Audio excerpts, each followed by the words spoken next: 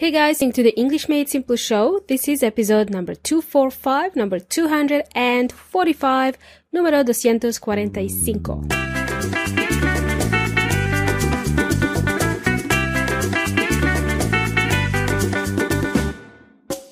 And welcome back, everybody. Welcome back, amigos y amigas. My name is Milena from EnglishMadeSimple.net, EnglishMadeSimple.net.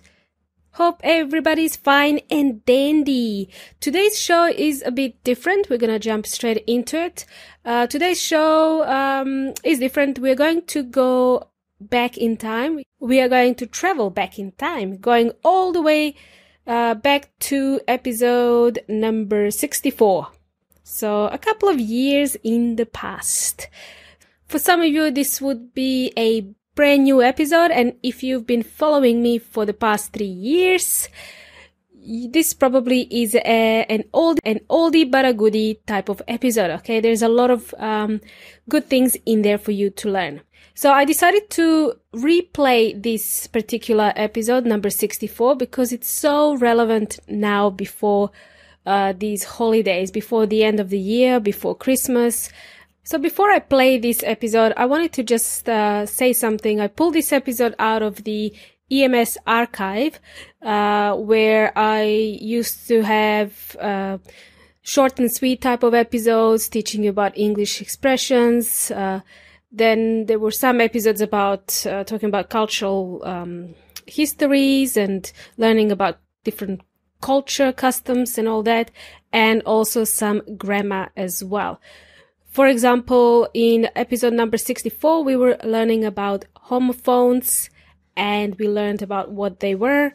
And I think you will find today's episode quite interesting, okay? And also I need to say that I used to use more Spanish words before. And just, heads up to those people who are non-Spanish speakers. You might be surprised. However, having said that, it's still easy to follow the episode. There aren't too many Spanish words. There is a lot of gold nuggets in here, amigos y amigas. So anyway, before further ado, let's play this episode. Here it comes. Enjoy it.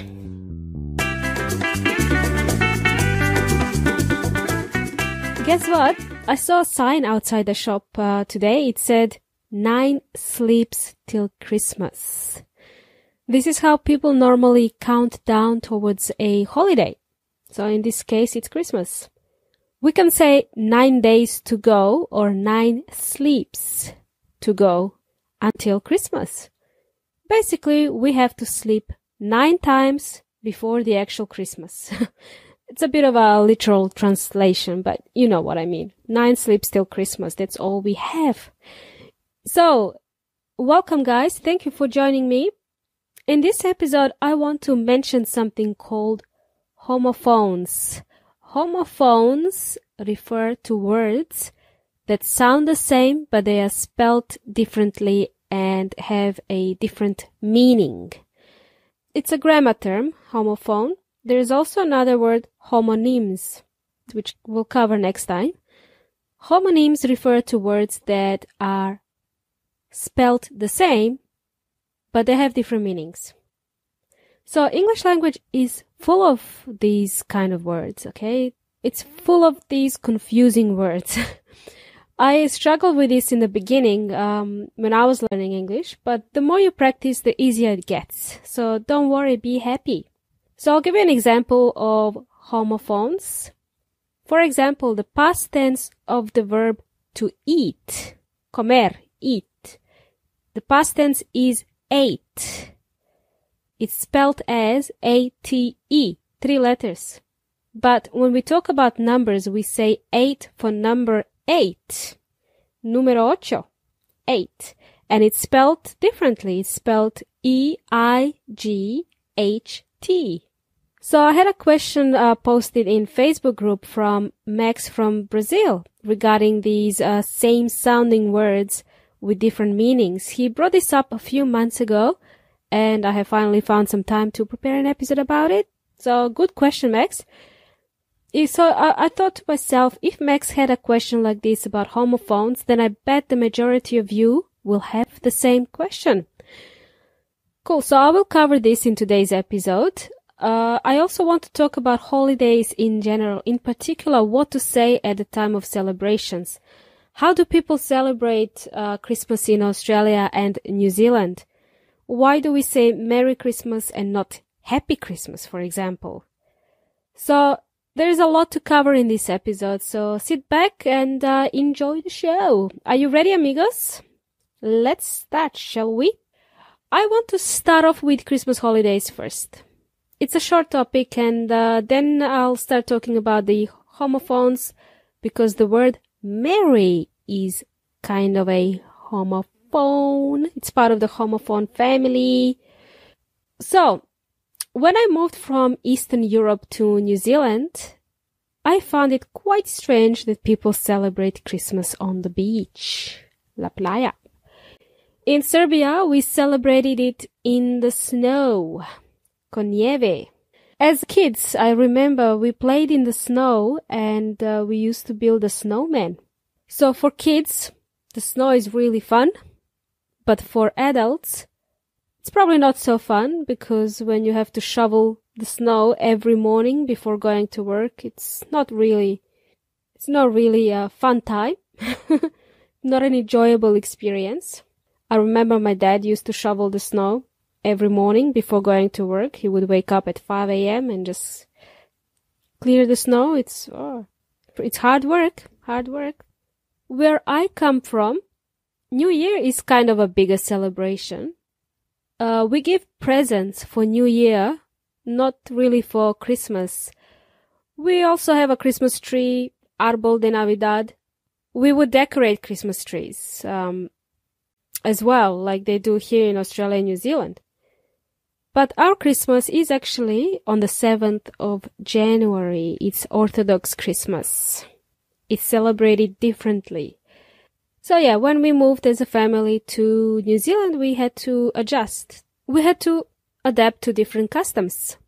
However, in Australia and New Zealand, people would celebrate Christmas on the beach. There is also a 3-day public holiday. That's great news if you have to work, because we don't work on Christmas Day, Boxing Day, and New Year's Day. Boxing Day. What is a Boxing Day? Is there a day when people do boxing? They hit each other? No, not at all. It's to do with Christmas gifts. It is on the day after Christmas Day, and it is strictly on a work day. It's on the 26th of December. And Boxing Day is marked in the UK and other Commonwealth nations, including New Zealand and Australia. Boxing Day originated in England in the 19th century, when the servants were required to work on the Christmas Day and then allowed to visit their families the next day. They would be given Christmas boxes, like gifts containing money or similar. So this is called a Boxing Day. And it's just another day when people don't work, okay? It's a public holiday. Okay, so that was a bit of a history trivia for you. And if you're a cricket fan, I know I have some listeners from Pakistan, India, and Sri Lanka. There is a famous Boxing Day game in Australia for cricket fans. I have to say, I don't know much about cricket, but I know it is another famous sport in Australia and New Zealand. And on every Boxing Day, there is a game of cricket called Boxing Day Test or Boxing Day Match. I apologize to the cricket fans if I got this one wrong. I see it often advertised on TV, and I thought, maybe I should bring that up. Maybe I should mention it. Okay, so in Australia and New Zealand, we would play something called Kris Kringle or Secret Santa, Amigo Secreto. We would celebrate this on Christmas Day with friends and family. I think it is similar in Chile. When I was in Chile, my Chilean family would play Amigo Secreto. So for those of you who don't know it, what this means is you pick a random name from a hat, and you are not allowed to share this name with anyone. So if you selected a name, you have to buy a present for that person. And that person shouldn't even know that it is you who is buying the present. because it's supposed to be a secret. That's called Secret Santa. And people would play this at work or they would play it with family and friends, okay? If you're planning to move to New Zealand or Australia or any other English-speaking country, you should remember to say Merry Christmas or Happy Holidays during the Christmas break. Everywhere you go, any shop you visit, people would say Merry Christmas. Why do we say Merry Christmas and not Happy Christmas? Good question. So normally we would say, I wish you a Merry Christmas and a Happy New Year. You will hear this in the movies. Saying Happy Christmas is not incorrect. You are not wrong to say Happy Christmas, but it is not as common. I think it's more common in the UK. They can say Happy Christmas. It's not wrong, but it's not common. Cool? Okie dokie. Are you with me so far? Hopefully. Now, this is a nice segue into homophones. I want to introduce you to this grammar term, homophones. Homophones, the words that sound the same but have different spelling and different meaning. And English language is full of this. So, for example, I use the word Merry Christmas. The word Merry, which is spelt as M-E-R-R-Y, is an adjective and it means cheerful and lively. Okay? Happy. I would say happy, but it's cheerful. It's more cheerful. The word marry, which is spelt as M-A-R-R-Y, is a verb and it means to get married or to take in marriage. Another meaning is to join together or to combine harmoniously. There could be a difference in pronunciation between marry and marry, but every time I hear these words, to me, they sound the same. Marry and marry. So one is an adjective and one is a verb. They're spelled differently. And guess what? There is also a name, Mary. Mary is a common girl's name in English. And it is also pronounced the same as those two words that I just mentioned, Mary. If we had to translate Mary, the name Mary in Spanish, it would be Maria. I have a friend in Serbia and Bulgaria as well called Maria. It's a very popular name, right? Mary, Maria. Anyway, so now we have these three words. Mary is an adjective, Mary is a verb, and Mary is somebody's name. Pronounced the same. Let's see if we can spot the difference when we use all these three words together in a sentence. Let's imagine you have a friend called John, and John is in love with Mary. You say to John, "Hey John, it will be a merry moment when you decide to marry Mary." It will be a merry moment when you decide to marry Mary. We used all these three words together in a sentence. A merry moment, an adjective describing the moment. It means happy, cheerful moment. And to marry as a verb, marry, marry. Marry the name of the girl. Okie dokie. Are you with me so far? I hope so. Excellent. Hope you're learning some new vocabulary here. That's the idea of today's episode. So now, another example I wanted to use is the one from Max from Brazil. He had a question regarding there, and there. This is going to be fun. So, there, spelled as T-H-E-R-E, just means opposite of here, aqui. There, aí, here, aqui, okay? Pronounced as there. For example, the ball is over there. The second there is a possessive pronoun of they and is usually used before a noun. There is spelled as T-H-E-I-R, pronounced there. For example, it is their house. This house belongs to them. It is their house. And the last there is a contraction of they plus are, the verb to be. They are. Example, where are they? We can answer this as they are there at their house drinking a cup of tea. They are there at their house drinking a cup of tea. There, they're pronounced the same. All three sound the same, but are used differently. Okie dokie, easy peasy Japanesey. So here we are, amigos, approaching the end of the show. Hope you enjoyed today's episode. We learned some new vocabulary talking about holidays and Christmas, and we also learned about homophones. It's a grammar term. If you are interested to learn more, you are more than welcome to check out homophones on internet.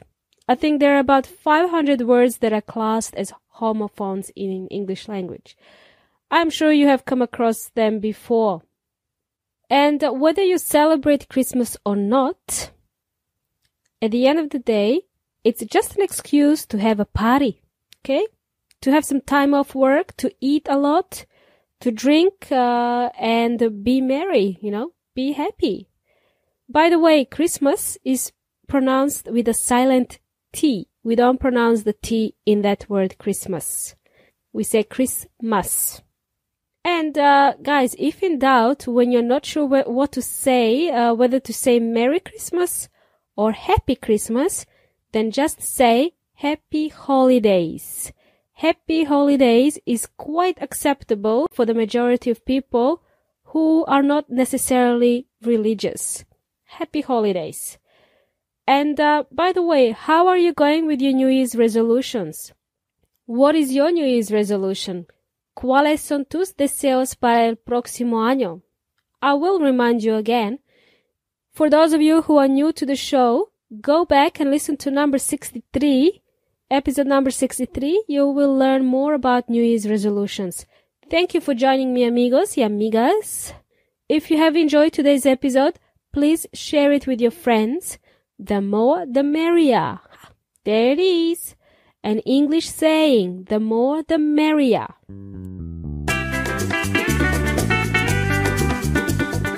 So there we have it, boys and girls. That was episode number 64, all the way from the past. Okay.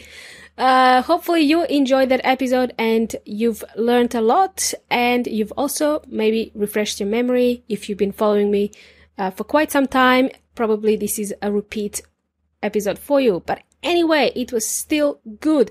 All right, amigos, thank you for joining me in today's Flashback episode, episode number 245. Don't forget to check out englishmadesimple.net/transcripts to download 50 plus episode transcripts so you can seriously start on improving your English listening skills if that's your goal for 2020. And finally, you've been an amazing audience and you've been jamming with Milena from English Made Simple. Until next time, hasta la próxima!